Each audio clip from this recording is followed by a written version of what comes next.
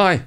So this is one of the most popular videos on my channel, and it talks about how to convert audio to MIDI, specifically an instrument or voice playing, singing a monophonic melody that you want to convert to a MIDI track to have it played by, I don't know, maybe a synth or something else. On this video I got this question a couple of weeks ago: is there a way to do this for drums? And I did actually show that in a sponsored video about Hertz drums, but I think the whole subject definitely deserves a video of its own. So let's have a look at how to convert audio to MIDI for drums.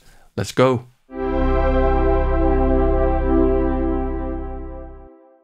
Now, as an example for this recording, I'm going to use a multi-track recording that we did with my band Wash a couple of years ago. The track is called No Silence and it has been released already. I didn't mix it, but our bass player Peter from Perfect Sounds Unleashed has mixed this track, and I actually visited his studio a couple of weeks ago and I made a video about that as well. I'll leave a link to that video in the description so you can still check it out if you haven't seen it yet. So let's have a listen to this drum recording, which already has some basic processing on it.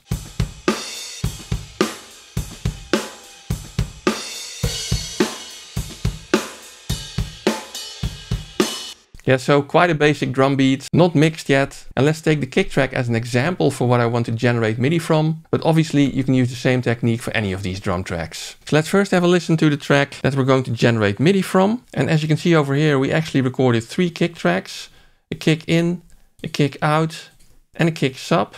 So in order to generate accurate MIDI from a drum track, it's best if the particular drum is as audible and as separated from the other drum hits as possible. So let's have a listen at which track is best for that. This is the kick in mic. This is the kick out mic. And this is the kick sub.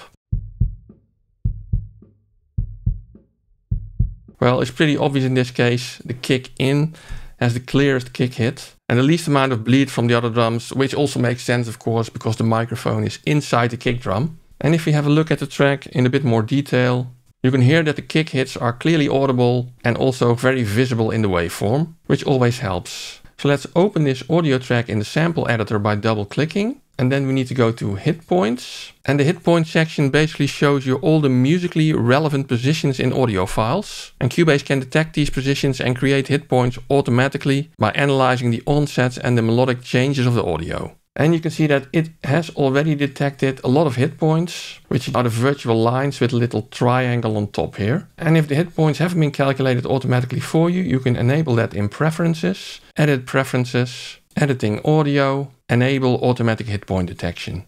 But if we listen to this audio, you can see that there are more hit points than kick drum hits.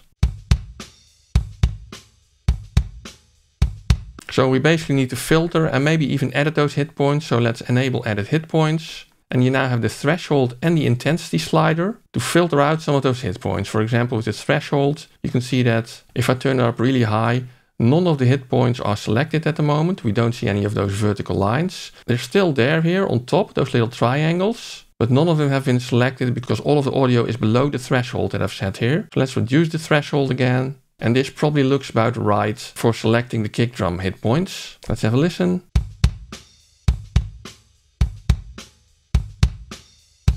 Yeah, this looks absolutely great. Now, another way to filter the hit points would also be the intensity slider. If you slide that at the bottom, you can see those yellow intensity indicators. And probably this is the intensity of the kick drum. Although over here you can see that we also have this hit here selected, which is probably a snare. Let's listen.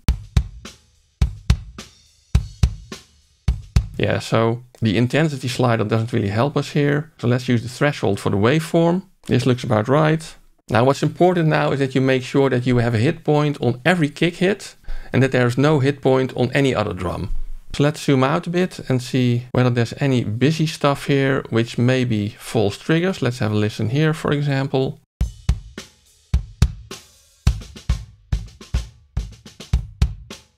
Yeah, that's still right. But if some of this had been wrong, for example, if this one over here was not a kick hit, then you can also disable a hit point by pushing Shift and clicking on the line that represents the hit point. And now there's no longer a hit point over here.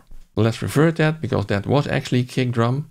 At the same time, it could also be that a kick hit is missed. For example, imagine that this one was a kick hit. Then you can also click on the little triangle here that locks the hit points, because a locked hit point will always stay selected independent of how you set these filters over here. But again, this was no kick hit, so let's undo that as well.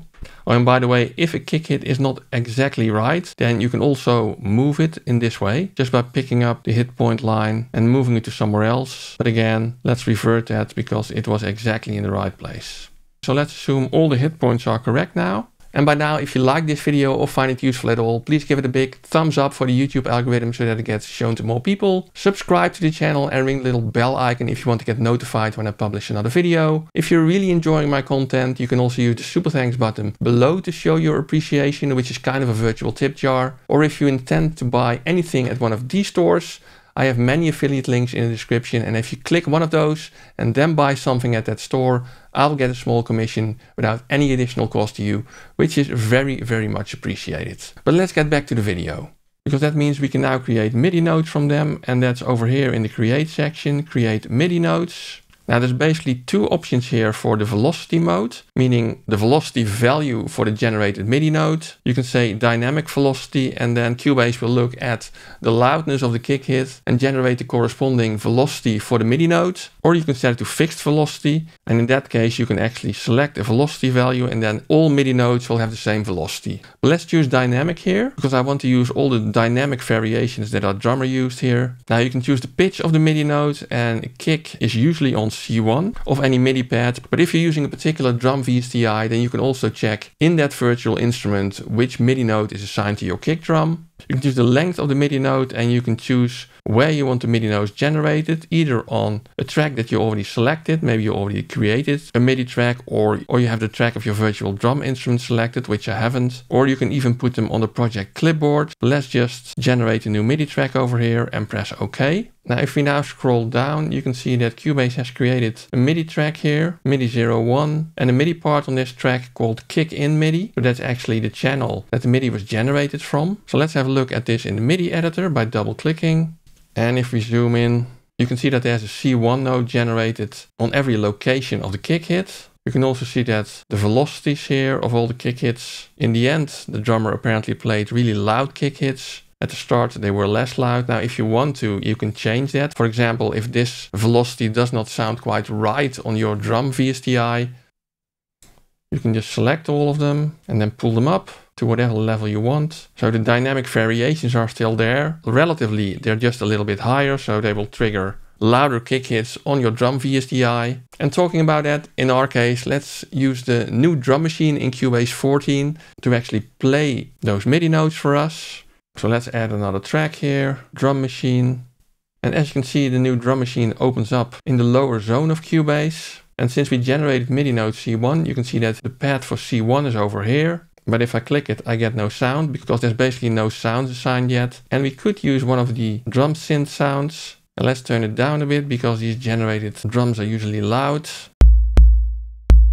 Yeah, so that's a very electronic sound for a kick. Since we have an acoustic drum set over here, let's just try to find a sample. Let's go to find samples. Okay, so over here you can select what kind of samples you want to find, but in our case we indeed are looking for a kick drum and a one shot. Now I know that this is a nice acoustic sample. It sounds like this. If we wanted to, we could also add a second sample to have a sort of layered kick drum, but in our case let's stick with this one. So let's actually move our MIDI part onto the drum machine here. If we click Control at the same time, we make sure that the MIDI part is not moved horizontally. So let's see how the combination of our acoustic drum and the MIDI part sounds. And this is without.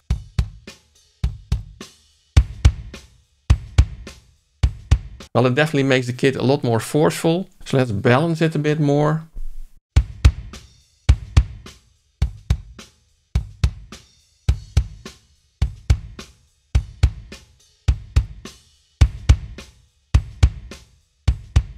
Now, one thing that you typically want to do if you're using both the original as well as a sampled drum is that you want to make sure that they are in phase. You can leave this track as a drum machine track. You don't have to generate audio from it if you don't want to, but you can just try if the inverted phase for the drum machine sounds better or not. And for that you can go to the channel settings. If you select equalizer, there's a phase button over here that you can use to invert the phase. And let's maybe only select the kick hits here. So I want this one and the kick in.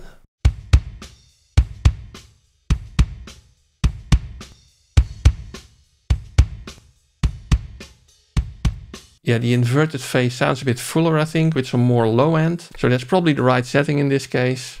And that, my friends, is how you convert audio to MIDI for drums. Now, if you want to see my original video on how to convert audio to MIDI for melodic instruments, I will link it over here.